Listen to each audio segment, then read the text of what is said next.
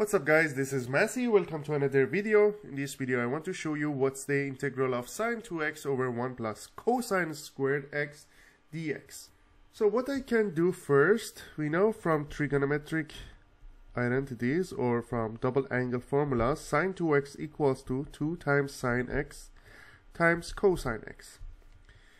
Then I'm gonna sub this expression in here, replace it, so it's gonna be 2 times sin x times cosine x over 1 plus cosine squared x dx. Then I'm gonna use substitution method and consider u as cosine x. So derivative of u is gonna be du, and derivative of cosine x is gonna be negative sin x dx. So let's go back in here. We can have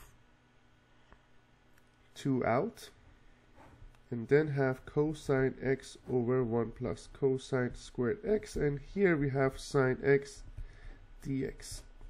So we know du is negative sin x dx, so it means that sin x dx is negative du.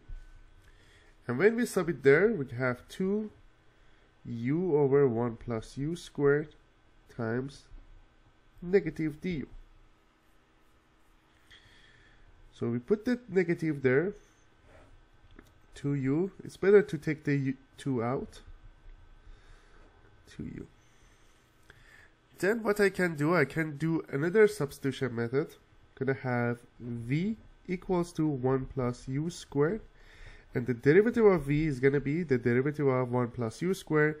Derivative of 1 is 0. Derivative of u squared is going to be 2u du. Then when you sub it there, we have negative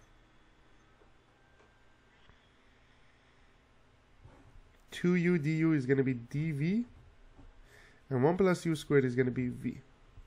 So when you find the integral, it's going to be negative ln v plus a constant number.